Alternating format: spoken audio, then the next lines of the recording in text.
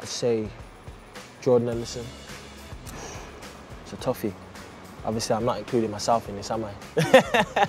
Nah, I'd say between Felipe and I'd say Jordan Ibe. I think it might be Hendo, actually. It might be Jordan Henderson. I think he likes Bieber. He said he's a believer to me. I said, really? Hendo, really? You're a believer? There's many believers in the camp.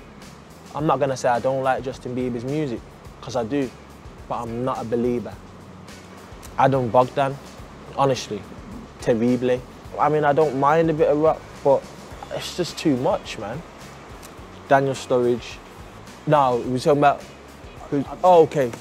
I'd probably say Emre, you know. Between Emre, I'd say Skirts can throw himself together well as well, so I'd probably say those two. It depends which day. Sometimes it's me.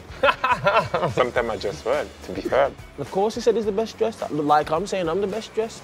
You know, everyone thinks they're the best dressed, innit? It's a toss-up between Millie, because Millie doesn't try his tracksuits every day, and Adam Bogdan. The worst dressed. Okay, that's clear then, isn't it? You know what? Scratch that, rubber that out. Mignolet, he's up there. I'd probably say now, if anyone, I'd probably say Millie's probably the loudest. And I know he's got that tag, boring James Milner, all of that, but he ain't really that boring. It's my boy.